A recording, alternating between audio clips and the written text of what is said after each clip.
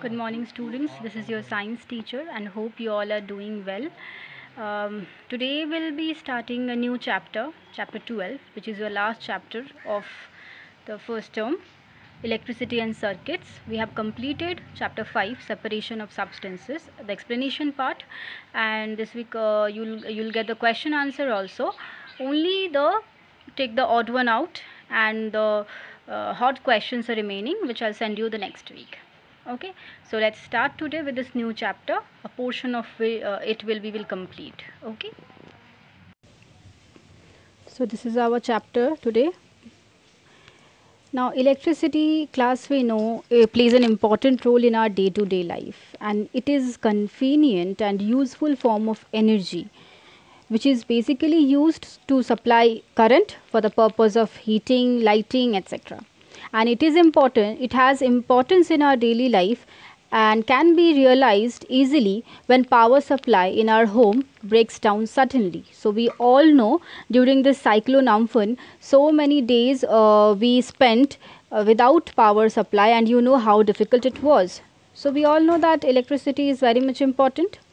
But how this electricity is generated? So there are some terms first of all which we should know. There are three types of power plants which are used for generating electricity on a large scale, because every time electricity which is generated is made on a large scale only, and then it is supplied to different places. So these are the three types are hydroelectric power plants, or we can say hydel power plant.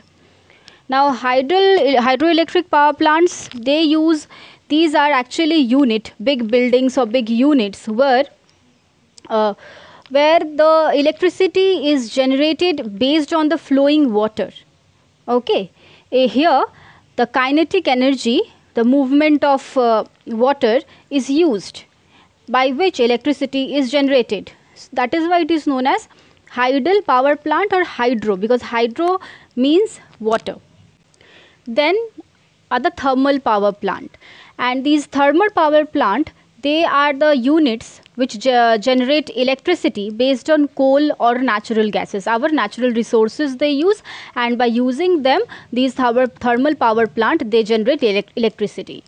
And the third one are the atomic power plants. As the name suggests, here atomic breakdown occurs. Atomic breakdown in the sense, you will learn about two terms, fission and fusion. Now fusion means when two things come together, and fission means when things are broken. Okay, so here during the generation of electricity from atomic power plants, uranium 235, which is a radioactive element, this is broken, and by breaking this, by nuclear fission of this, electricity is generated. Okay, so these are the three, that is the hydroelectric power plant, the thermal power plant, and the atomic power plant. These three power plants are used for generating electricity on a large scale. Now depending upon the type of generator used, there are two types of current. One is the alternating current, which is also known as AC, and the other is the direct current, which is known as DC. These two are generated. Now you will have this question, and I will explain you very clearly this alternating current and direct current.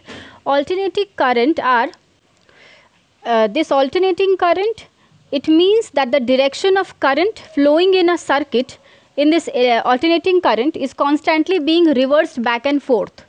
Okay, whenever the direction of the current changes back and forth, that is alternating current, and that is why the name is given alternating.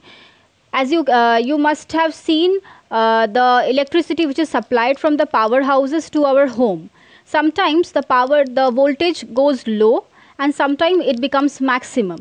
So here what is happening is the current is flowing back and forth. Sometimes the voltage becomes low, the current is low, and sometimes it is high. So those are the alternating current which we are using at our home and also in different power plants. And the direct current are DC current.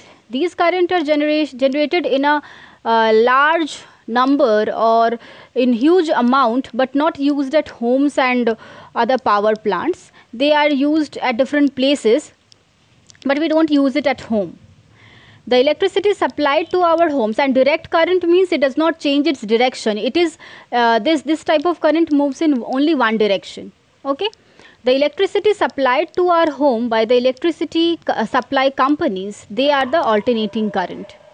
The electricity we use at home, in our factories or at shopping malls, they all come from the power stations through this alternating current. What happens when the electricity supply fails at night and it is pitch dark? What happens when the electricity supply fails at night and it is pitch dark? What happens, class? Now when there is power cut and it is pitch dark, we look around for a torch and we press its switch. At that time we see that a bulb starts glowing, and this bulb will start glowing only when electricity is passed through it. Without electricity, bulb will not grow. So the source of electricity in the torch is what? Now we will find out from this activity which is given in your book that what is the source of electricity in the torch. And for this we require a torch with cell, or you can say a battery. Okay. The procedure is, a torch is taken and its screw cap is opened. Here the back cover, the screw cap is opened, and then we will see what is inside. We will find there is a battery cell inside it. Some torch has a large battery cell and some has small also, so they will have battery cells inside it. We will take them out, and there may be 2 or 3 or 4 cells inside depending upon the battery size. And then we will take out the battery, and then we will put the screw cap back on the body of the torch. And now when you press the switch, what we will see? Does the bulb glow? No.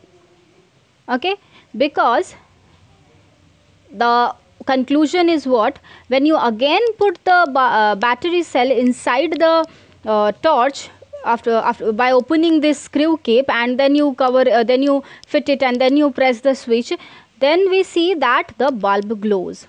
This means this battery cell, this is the important thing which supplies the required electricity to this bulb.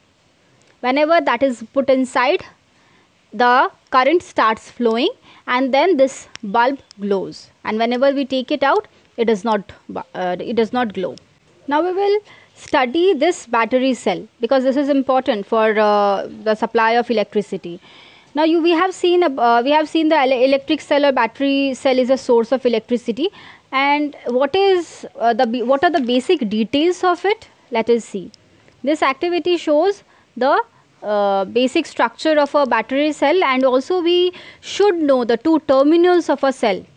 So this is the material required here is a battery cell. We have taken it, and a dry cell is taken, and we observe it very carefully. We will see 2 signs are given on the dry cell. The one of the sign is positive, and on the other end it is negative. But where? The 2 sides are positive and negative, but where does these 2 sides are given? Can you notice any changes?